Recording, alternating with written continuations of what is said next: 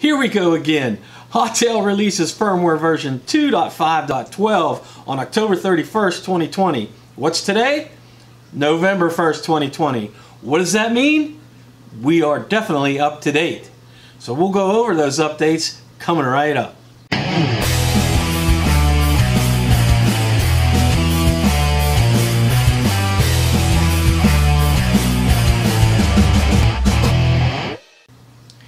Hey, what's up guys, and welcome back to My Drone Chronicles. And if this is your first time here, you might want to think about hitting that subscribe button down below if you like talking about drones or tech or what's coming up or what's coming out.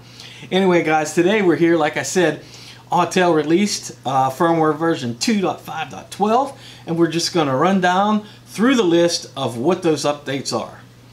Alright, so new features. 1. They added Imu Calibration. 2. They added third axis compass calibration to improve calibration accuracy. 3. They added infrared 640T thermal camera with radiometric support, specific regions only. 4. They added time-lapse in intelligent flight modes. And 5. They added SD-exFAT large file system support, 3.5 gig or more. Bug fixes and optimizations. 1. They optimized the gimbal stability. 2. They optimized gimbal automatic calibration by adding gyro bias calibration. 3. Improved the smart orbit performance. 4. Optimized the balance of picture sharpness and noise, color reproduction, and the tones in some scenes for both 8K and 6K to improve JPEG image quality. They changed the default video encoding format to H.265 for videos in 6K and 8K resolutions. They resolved the EXIF data error issue, and they fixed the gimbal is not ready bug on firmware version 2.5.11. And there's some notes. After you upgrade the firmware, please perform gimbal auto calibration, Imu calibration, and compass calibration before the first flight. Now, in order to support all the new features, please upgrade the Autel Explorer app to iOS version 1.7.5 or Android version 1.1.7.10 and newer. So if you take a peek at those features, you could see they actually match up with the software updates that we went over in our last video. So now some of that stuff is going to sync up correctly. So we'll take a look at the app and see if we can see any of these things in there. Okay, let's get these powered on here.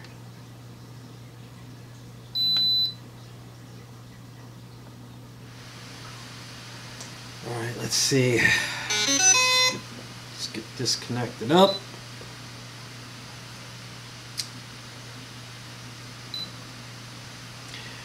Alright, so let's take a look here. So added Imu calibration. Well, we've seen that last time in the last video with the application updates. So obviously this firmware is to support that and vice versa. So we've seen that already. Added third axis compass calibration, blah blah blah. We've seen that in the last video too. That was in there. Added the infrared 640 thermal camera stuff. So that's great. I don't have a thermal camera. Added time-lapse in intelligent flight mode. So in the software updates, it said last time, it said it added hyperlapse, which was there. This firmware update says it's adding intelligent, or it's adding time lapse. So let's take a look. So, do you see a time lapse in intelligent flight modes? Hyperlapse, dual sensitivity, precision flight, gesture control, smart orbit, viewpoint, parallel track, tripod track, dynamic track, and manual flight. I went backwards through them, but I do not see a time lapse in the intelligent flight modes.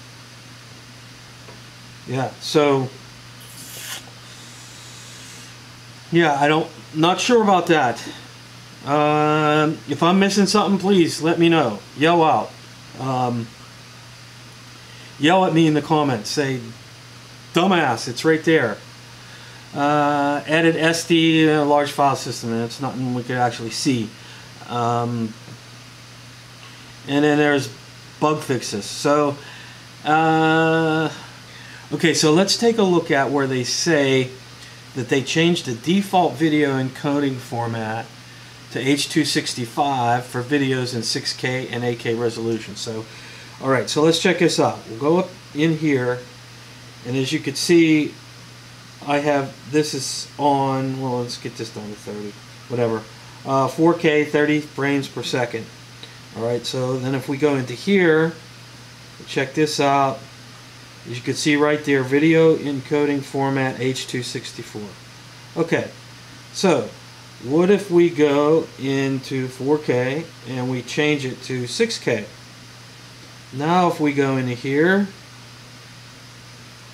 it still says H.264. So what does that mean? Does it work or what? Let's see if we take a short little video of nothing here and stop. Stop recording. And let's see if we go back into here. H.264. So it's not changing.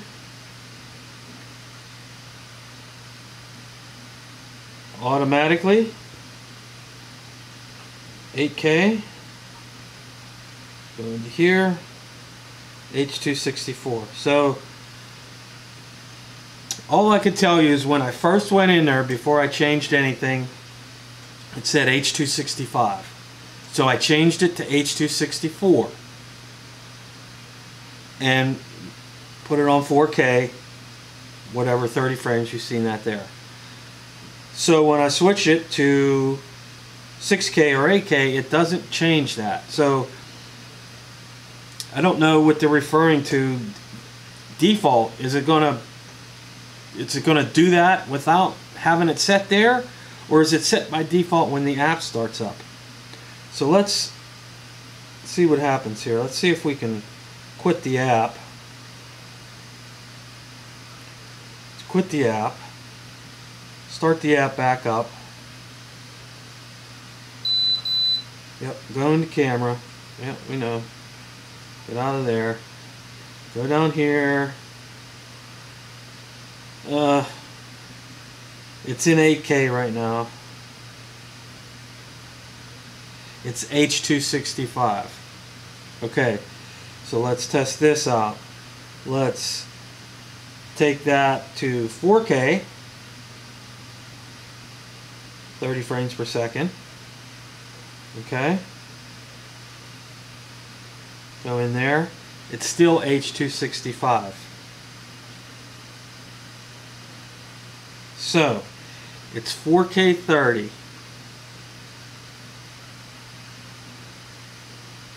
H.265. I'm going to change it to H.264 because that's what I want it for 4K. Now, so it's still 4K. It's H.264. Let's, come on.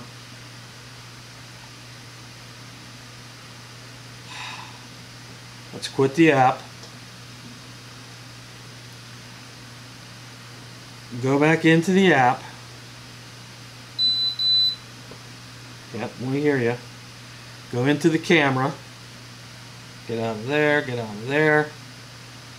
Go into the settings. Go into the camera settings.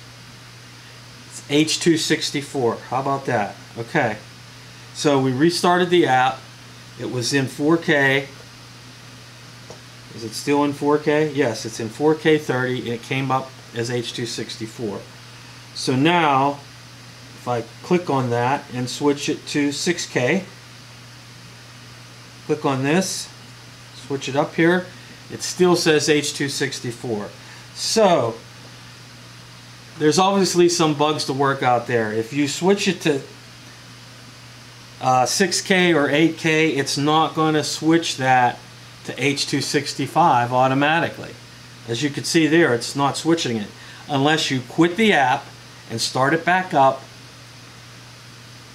We'll look at that. You see it right there. Test that. H.264 6K.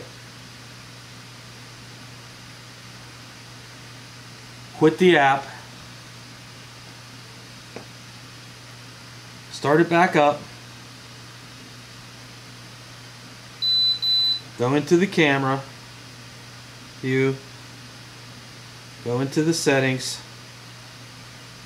And there it is, H.265. So it's not, I really wouldn't say that it's, they set that, I would say that that doesn't work.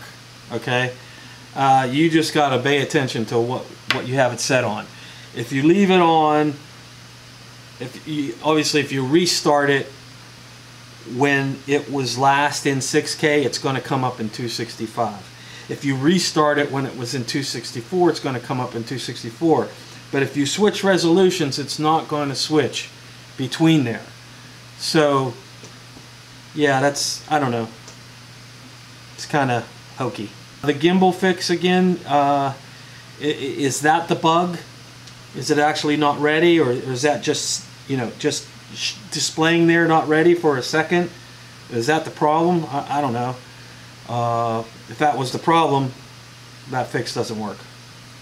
So anyway, guys, that's some of the updates here in this new firmware version, and we now are officially up to date. You can't get any more up to date than this.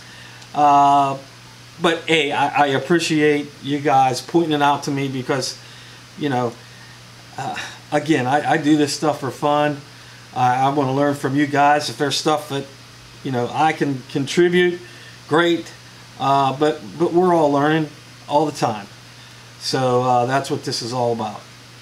Anyway, if you like what you see here and you like the things I'm talking about, let me know by hitting that like button down below and subscribe to my channel. And as always, thanks for watching. Later.